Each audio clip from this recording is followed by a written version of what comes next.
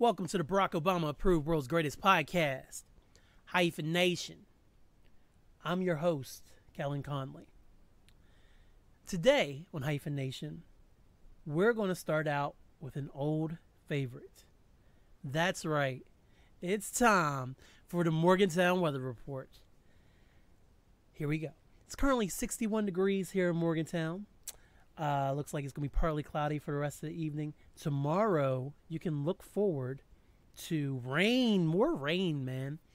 High is going to be 63. Looks like it's going to be a very rainy Friday. Rainy October the 29th. And then looking at your 10-day forecast, it's supposed to rain all weekend here in Morgantown. Little Seattle is in full effect. So, yeah. We're going to be bringing in November very wet. So, there's your Morgantown weather report. If you would like to share your weather report with me, I mean, you can. I don't know. That didn't go anywhere. Oh, man. Welcome back, though. Good to be back.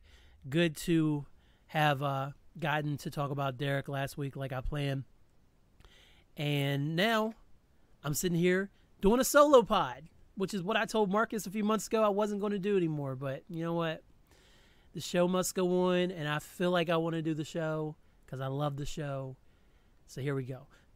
Today we're going to talk about music. We're just going to talk about a few albums that I actually listened to over the past few months. Let me go grab this prop right quick.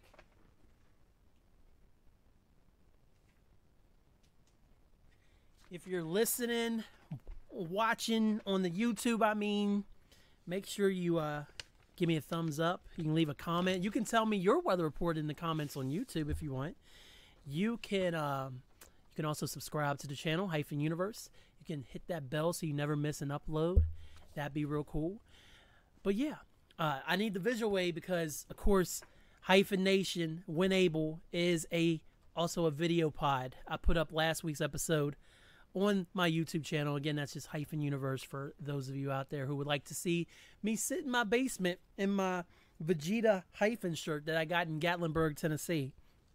That'd be real cool. So when this album came out, and the album in question is King's Disease 2. When this album came out, I was like, man, you know what would be a real cool idea that I could do for a YouTube video, because I do YouTube videos now besides the pod. You know, just for fun, because I can't just do one thing really well. I have to do a bunch of things pretty good instead of honing in on that one thing other than music. I'm pretty damn dope at music. I was like, yo, you know, it'd be a real cool visual thing to do for YouTube. What if I just made a list of all of Nas's albums and just kind of talked about them real briefly and then kind of rounded it up to King's Disease? So since I never sat down to do that idea, and I have this whole stack of paper that's been sitting here, we're going to go ahead and get into it. So we're going to do a album by album review of Nas's discography, ladies and gentlemen. So get ready. 1994, Illmatic featuring Kid Nas on the cover. This is the heralded classic in Nas's catalog. 5 mics out the gate.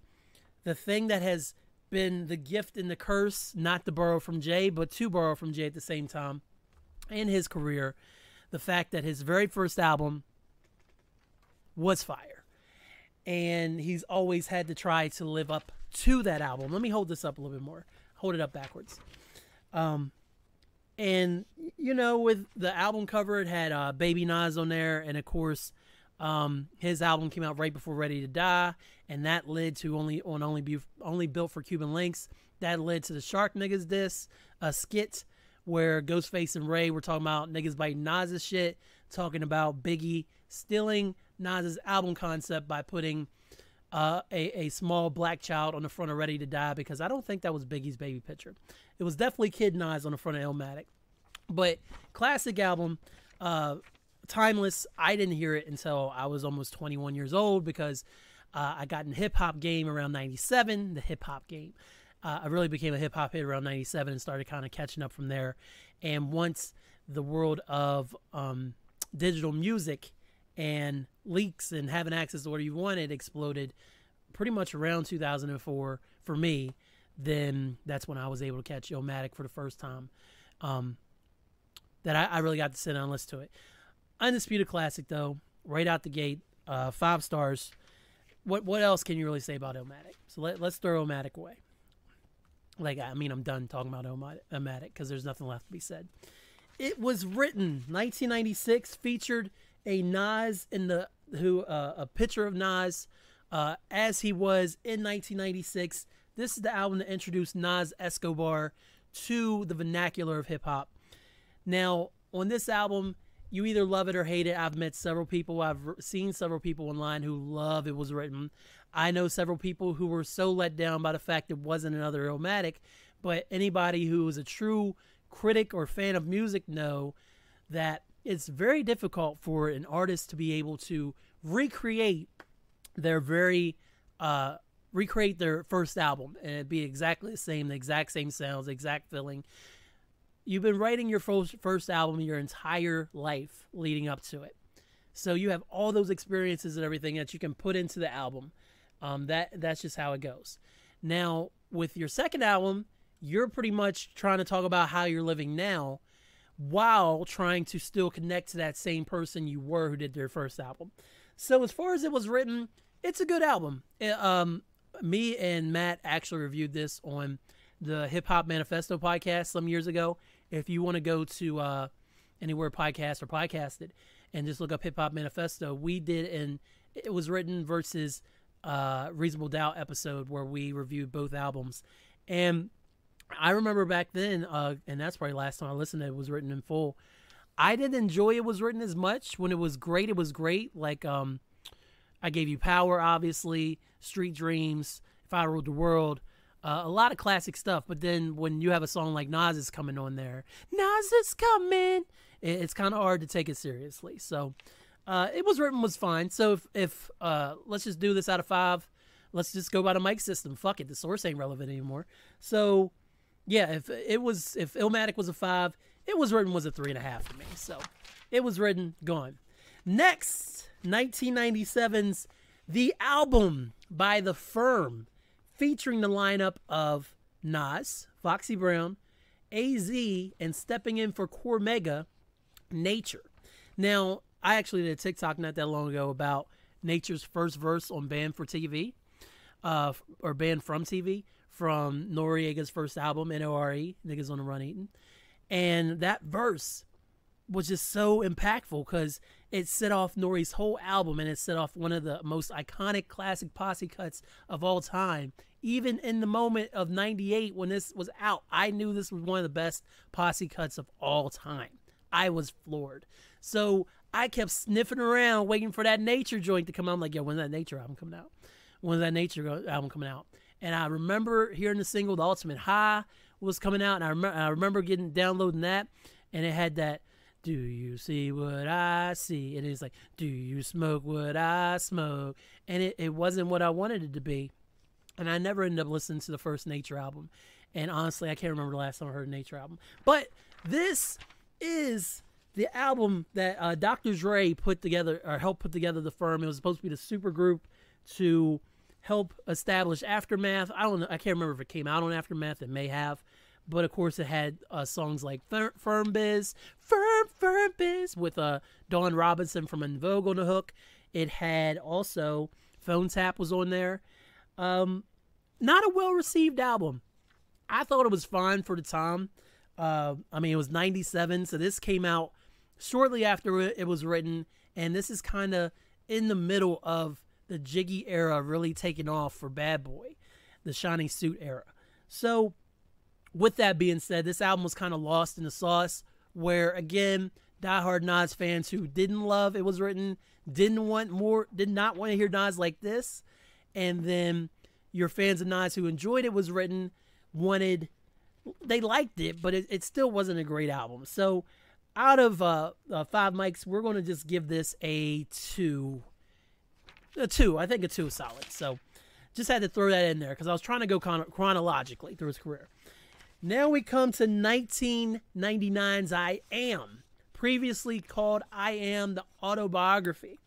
On the cover was Nas, as he was at his age at the time, except he was dressed as a pharaoh. I don't know if that was just digital effects or if my man really painted himself gold and then they kind of put the pharaoh around him.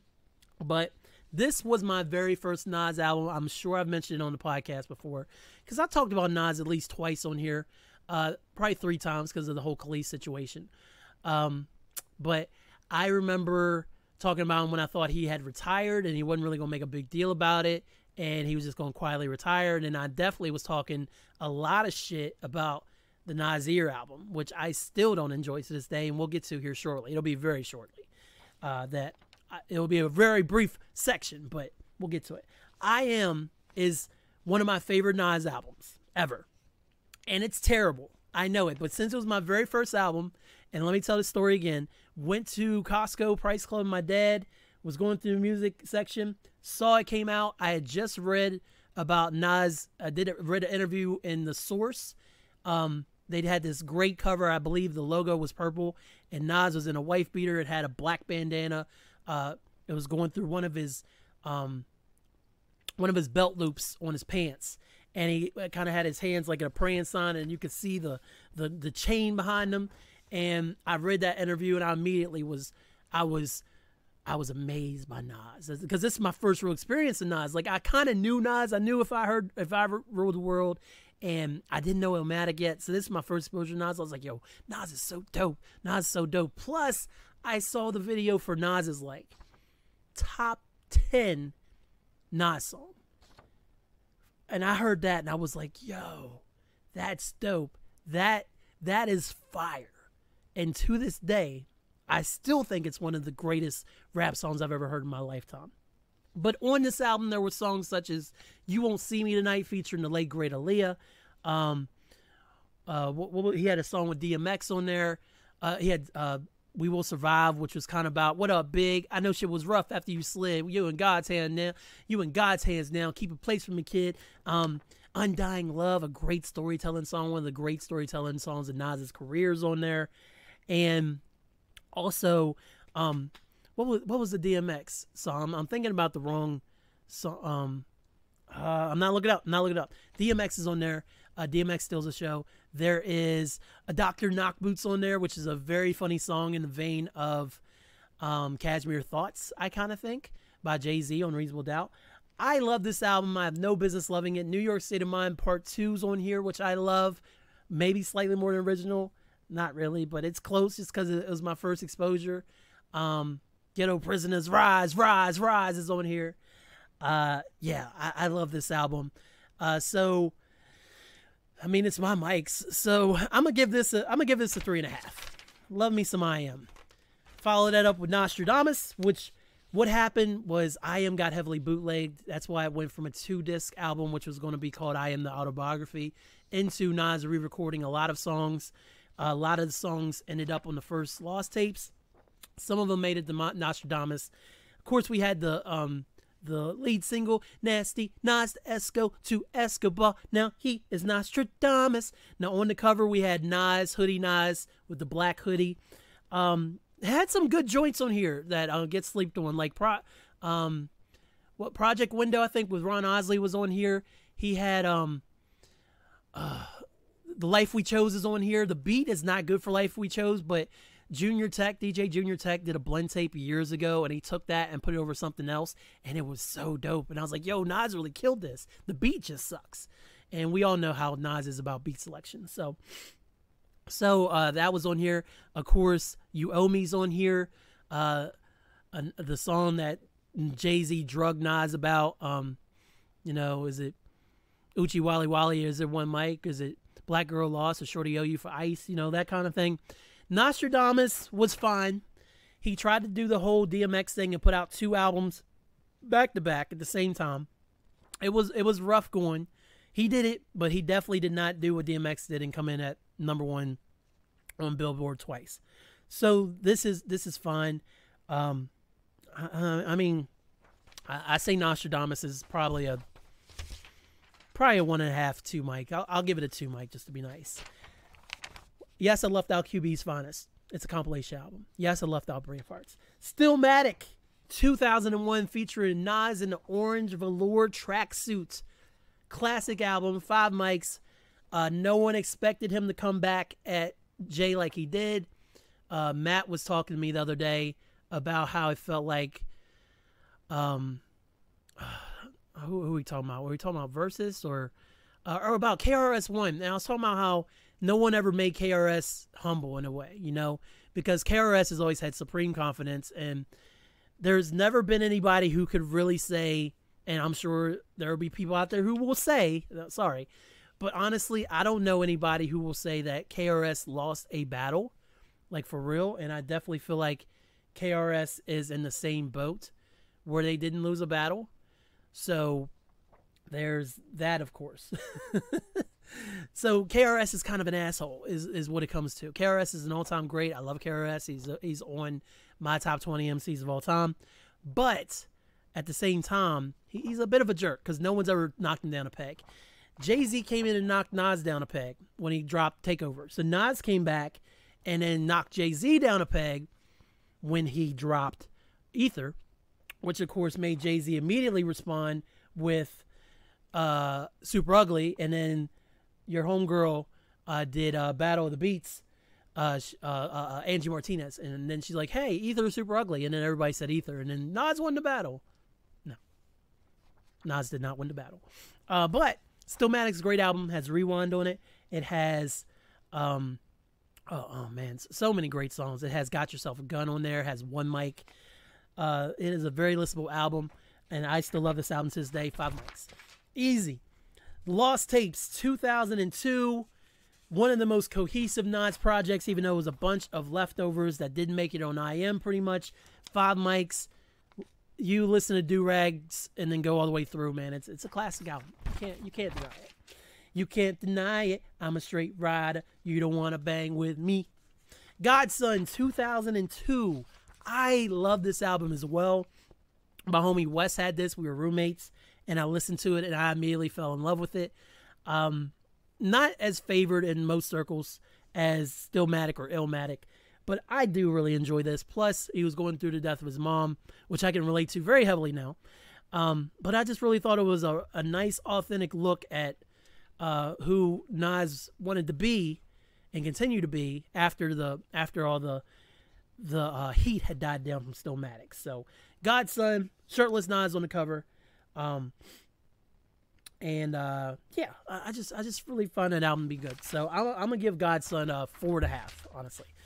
Street's Disciple, 2004, Last Supper Nas, when he recreated Last Supper with a bunch of himself. Interesting cover choices again, Nas.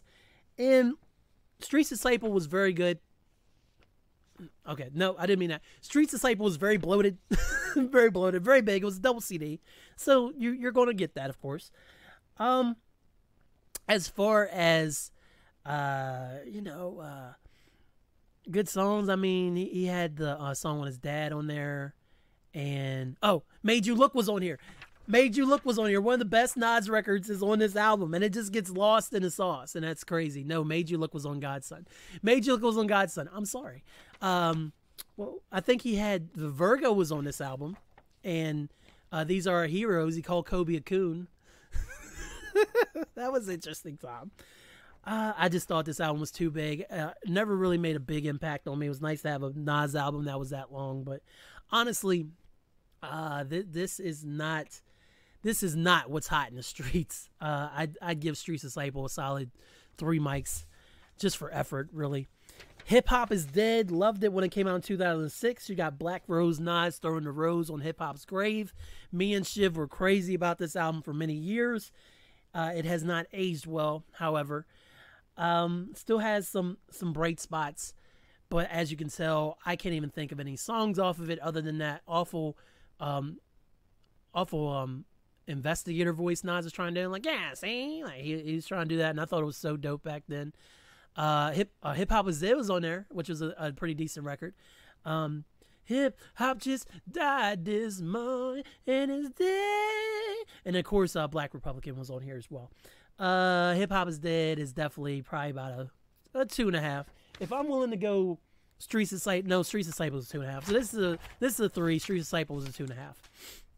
Untitled, we have Scarred Nas with the lashed in on his back. Originally supposed to be called Nigger. It came out in 2008. At the time, again, this is an album that I went crazy for with Shiv. Thought it was one of his dopest, most political pieces of work. Thought he was doing an amazing job as far as being political and talking about the fact that racism's still alive. They just be concealing it. But again, it has not aged that well. In the moment, I thought it was really great. This is definitely a 3 album. I don't think it's any better than that. I don't think it's any worse. Also, I remember he had that Hero song, which kind of contradicted the whole album, but he had to try to sell records. Then we had 2010's Nas and Damian Marley, Distant Relatives album. They're together on the cover. I never thought much of this. I know Shiv enjoyed it a lot. I was more resistant to reggae when I was younger, so I rarely paid much attention. Listened to this. I think I listened to it like once. I was like, oh, that's cool. And I kind of never thought about it again. So I can't really give this a proper mic rating. So I won't.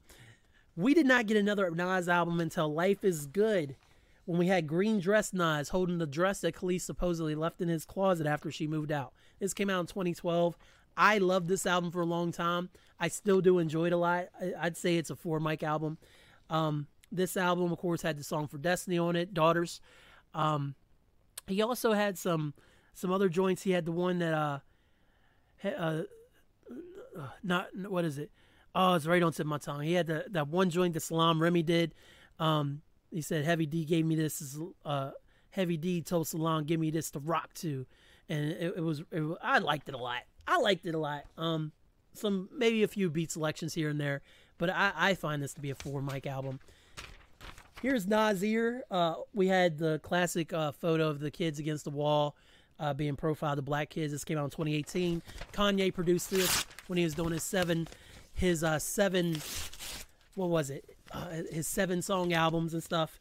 I thought Nas is often off beat on the whole album, as I said, and yeah, fuck that album. Half a mic for that. Lost Tapes 2. I actually have not listened to this. They have the Decaying tape on there. I enjoyed Lost Tapes 1 a lot. I'm sure I would enjoy this too. I need to actually throw it in the queue to check it out. So I really can't give this a proper mic rating. Which brings us to King's Disease 1, which was the Red Angels 2020, produced all by Hit Boy. Won Nas's first Grammy ever, which is crazy considering Nas has been in the game since 91, 92. King's Disease, I thought it was very dope. I thought it was his best work, probably since Life is Good, because I really did still like Life is Good. King's Disease is definitely a 4 for me. So 4 mics for that. So I like that a lot. Which brings us to King's Disease 2. Red Nas on the cover, 2021. We got the back-to-back joints. He brought Lauryn Hill out of retirement on this, start to finish. It's a 5 mic album, so Nas has at least 3 classics to his name. King's Disease 2 is dope. And I would love to see Nas repeat as best rap album. Probably not going to. He has some stiff competition out there, and I'm not talking about Donda or Certified Lover Boy. I enjoyed both of them, but I don't really have much to say about those past that. So there you go.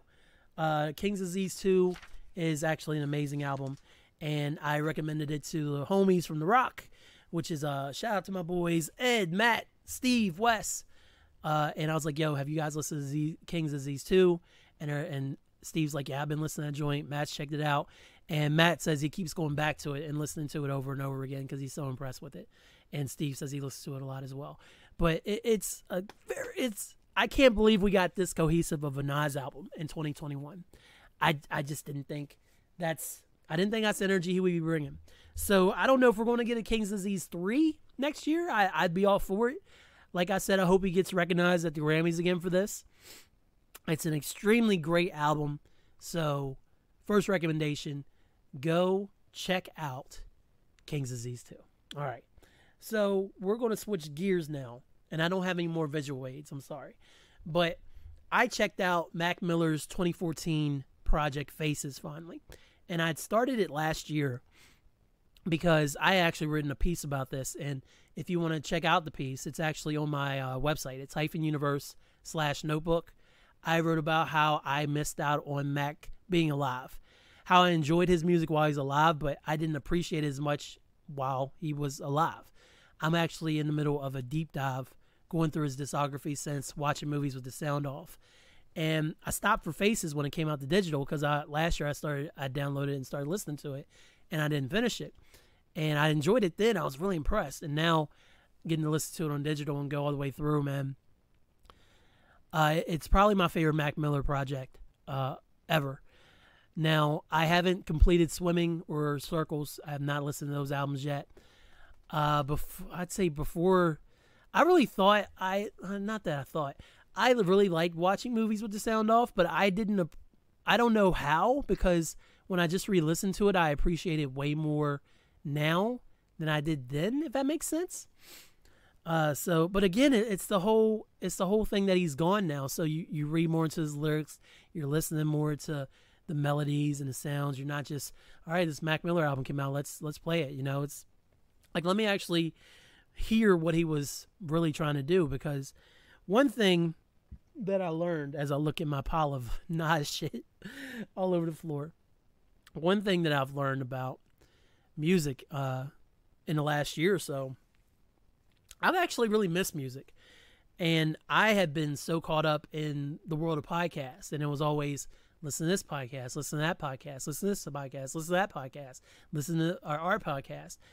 And I decided at the top of the year I was going to make a playlist on Spotify because I have premium. And I was just going to put albums into it, whole ass albums. And then I was just going to start listening to the albums. And whenever something caught my ear or I saw something, I would throw it in there. So I ran across, and I wish I knew who it was, I ran across this one TikToker. He gave me like 6 different artists and albums to check out, and all of them joints were fire. Anything new that came out got thrown in there, like the J. Cole. I did stop to listen to J. Cole, but J. Cole's in there. Big Sean, I think I actually listened to on my own. And Detroit too, let me just, real sidebar, I was a little disappointed with that, which is crazy because me and Matt were just talking about his LA Leakers freestyle that he did. And that thing is incredible, start to finish. But listening to Detroit too, it's too long, and it's not the same feeling as Detroit 1, which arguably could be considered Big Sean's best project. But it's really kind of let me focus back in on just being a music fan. And one thing that I've come to decide, I know I'm sitting here rating Nas albums and telling y'all what I like and don't like about music right now, but I've really feel like everybody has an opinion, obviously, just like assholes. But I've gotten real subjective about people's opinions on things. So I actually saw a post from a friend of mine, and he had said something along the lines of, it was my man DJ Hollywood. He's been on the pod before. He had said something about, it doesn't matter which album's better, Donda or CLB. Just be glad both of these artists gave us dope projects, blah, blah, blah. And then a mutual friend of ours got in there, it's like, oh, don't lie, tell the truth. And I was like, all right, whatever. And then he put a post up. He's like, I listened to Donda and CLB, and I think they were both, I didn't really like them at all. You need to go listen to these artists, blah, blah, blah. Now, he's always been an underground champion and everything, but it just hit me the wrong way, man. It's like, on social media, man, especially Facebook, I take everything all you motherfuckers say with a grain of salt. I don't give a shit. I don't. I mean, tell me the sky's falling, I'm like, you fucking lying. You better read that article again. Make sure that shit's right before you tell me the sky's falling, man. And I'm just being honest. But, and I'm even like that with, I was turning to movies and film and stuff, and it's like, I enjoy listening to Kat and Mark and their takes on movies, because I respect their opinions a lot. But like when it comes to like, oh man, I didn't like this movie or this movie or anything else, when it's not from them, or, it's like, I just want to kind of see it for myself. Like, I want to listen and be my own judge. So I don't even know if I have any interest in, we haven't done, me and Mark Rob haven't done a Marvel pod in a long time, since honestly, since Far From Home came out, I think was the last one we did. Of course, the panty showed up and kind of delayed everything. But I mean, with all the Marvel shows and stuff, we had talked about it, but Marcus wasn't really watching it. And now I'm just kind of like, I don't even know if I want to critique this shit. Like, I don't even know if I want to break down like all the stuff that we used to. and everything. And it's not for lack of interest. I still love the shit. I love all the MCU stuff so much. And I'm not against having small conversations, but I don't know if I want to, if I have the bandwidth for massive conversations about these movies anymore. So I don't even know if we'll do that anymore next time we get together, you know? And that's fine, because, you know, I take what I like out of them, and Marcus takes what he likes or dislikes out of them, and we keep it moving, man. We can both agree that Metro, starring Eddie Murphy, is a great movie, and y'all should all go watch that shit right now, even though I bet you it's not on streaming. But anyway, back to Faces. I was just like, I'm going to finally listen to this album. And of course, musically, and I started swimming, Mac died. No. Mac died, had never listened to swimming, started swimming, couldn't do it, stopped. Never came back to swimming. Circles came out, listened to the first song or the first video, started crying. Big surprise, right? And never went back. But now I got it all lined up for the discography and everything, so I in my playlist, so I can kind of go from start to finish. And I'm up to Live from Space, the live album. I'm really enjoying that. But the very first words on Faces should have died already. Faces. And the themes of everything that Mac was going through at the time, especially coming off of watching movies with the sound off, and then he like, this is before his next project would end up being Good AM, I believe it was called. It's like GOOD:AM. So Good AM. And Good AM I thought was fine. It didn't really move me that much other than that. It didn't really move me a lot. I know Divine Feminine was a big album for Mark Robb, and I can't wait to re-listen to that, because I've been listening to Hyphenation pods in between. Also, go listen to We Should Do This Again sometime with Cat and Mark, and follow them and subscribe. And the Shredhead pod, make sure you do that. And the Rasslecast Power Hour, make sure you do that. Okay? Because they're all dope. Hyphen Podcast Squad, you'll never take us down. Shout out to Malachi. But it's a very haunting album. Rick Ross is on there, very cool. Mike Jones comes through, very cool. Apparently Mac was on all the drugs at the time, and he wasn't afraid to say it. And to know of his untimely passing now, it makes you sad in a way, but it gives you a creepy appreciation for what he was able to do. So Faces is my favorite Mac Miller album. That's a 5-mic album for me, no question. So Mac Miller, you get 5 mics for Faces, bro. Hope you enjoy that. So yeah, checked out Faces.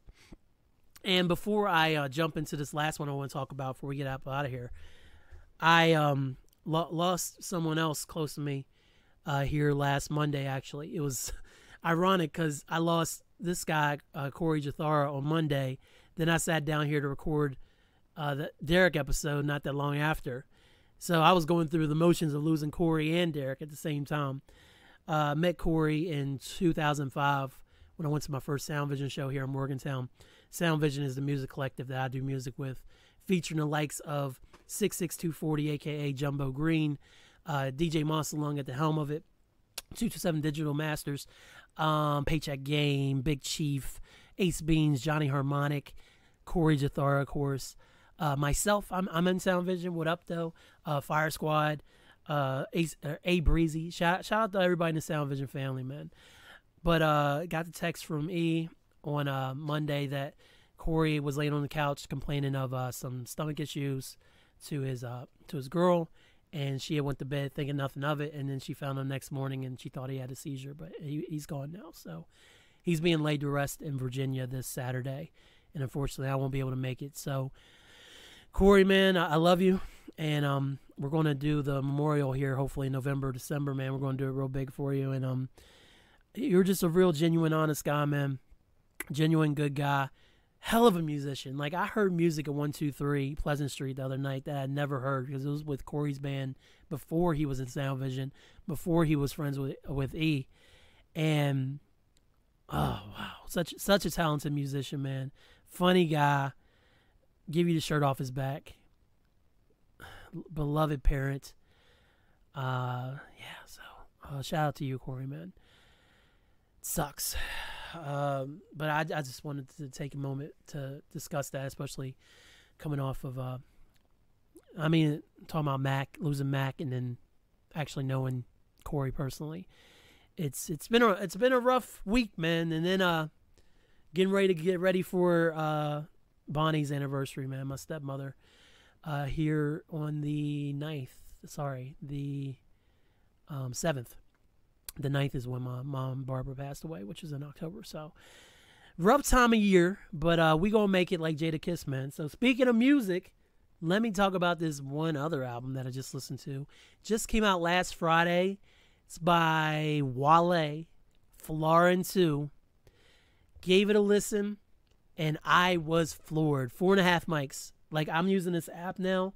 It's actually called Music Board, and it's kind of similar to Letterboxd that Kat and Mark talk about on their pod. And Letterboxd lets you review movies, and it's a rating system, and you can review movies, you can make your own lists and stuff. It's actually pretty cool. So I started using it, and then I was like, do they have a music version of this? So Music Board is the closest thing that they have to being able to rate music and write reviews and make lists. So it's a 4.5 stars on my Music Board, or 4.5 mics on here.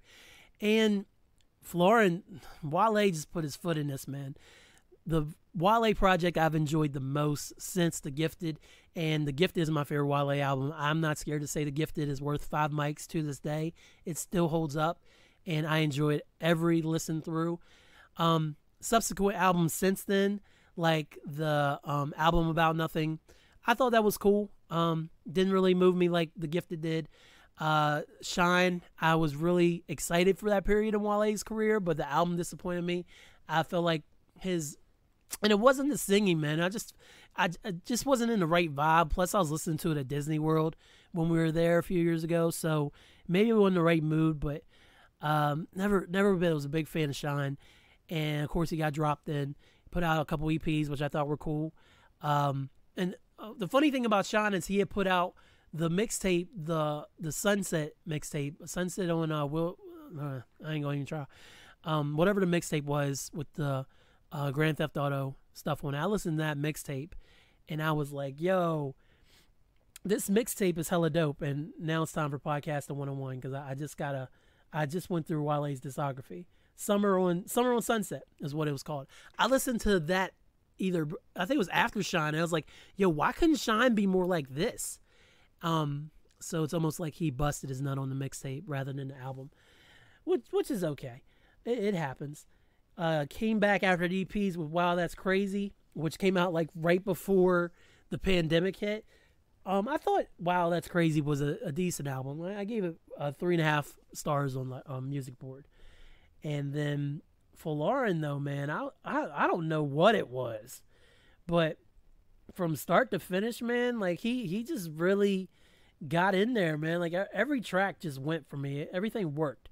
Like Tiffany Nike's is dope. Poke It Out, of course, a single with J. Cole.